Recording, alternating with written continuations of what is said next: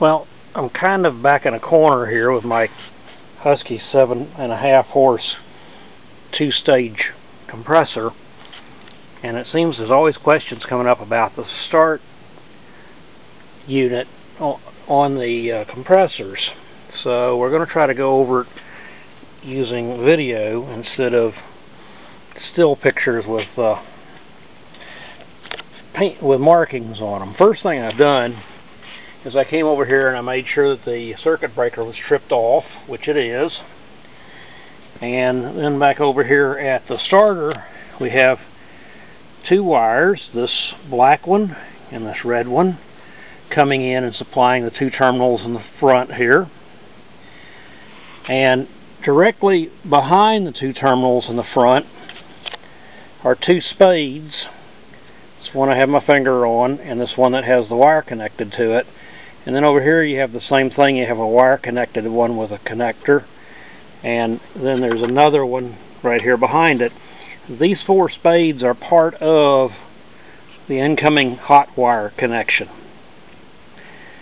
Further back behind that you have two more spades. This one here which actually has a screw put through it, and then another one back here. They're a silver color, and those are the two for the coil that operates the starter unit. And the coil actually moves around in there. You can see it wiggle around when I push against it with my fingers.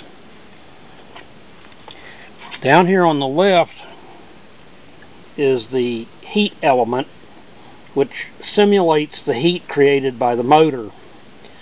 So it has to be sized to match the motor. As the load increases, it gets hotter and hotter, and if it trips, it'll interrupt the circuit to the coil and shut the motor off.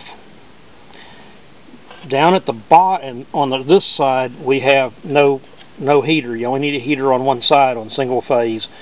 So we have no heater, we just have a copper strip going straight through. And on the bottom we have a red wire and a blue wire that go to our motor. These two supply the motor circuit into this box up on top on the motor. So I guess the order of power here, if we want to follow things around, is let's follow our black wire right here into the terminal on top. And then from the back side of that terminal, off one of the spades, is a small red wire which we follow around, and it runs off and goes to the pressure switch. It's one of these two wires here. And then from the pressure switch we come back with another red wire back through the conduit, and that pressure switch wire lands on one of the coil terminals. It really doesn't matter which coil terminal you land on. The coil is wired completely independent of everything else. It just has two terminals by itself. Then off the other hot wire, we have another hot wire coming in, the red one right here.